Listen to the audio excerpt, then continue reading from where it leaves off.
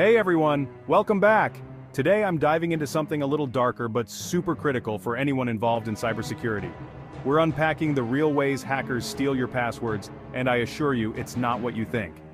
Let's start with the basics. When you think of password hacking, you might picture a hooded figure typing furiously into a computer, cracking code like they're in a Hollywood movie. But in reality, the methods are much more cunning and frankly simpler. First up, phishing.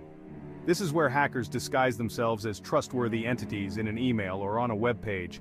You think you're entering your password into your bank's site, but actually it's a cleverly designed fake page. Once you type in your credentials, bam, they've got them.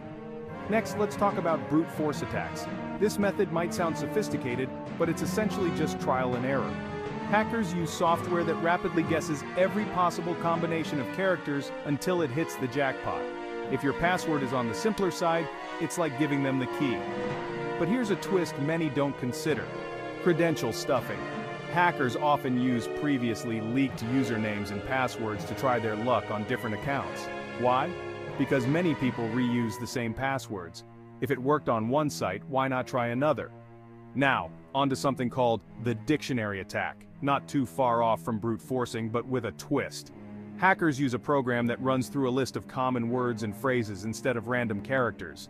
So, if your password is something like Sunshine123, a dictionary attack could crack it in no time. Lastly, social engineering. It's less about tech and more about psychology. Hackers trick you into giving up your password by pretending to be someone you trust. It could be a fake IT person calling you or a scam text message that looks like it's from a family member. So, what can you do? Firstly, strengthen your passwords.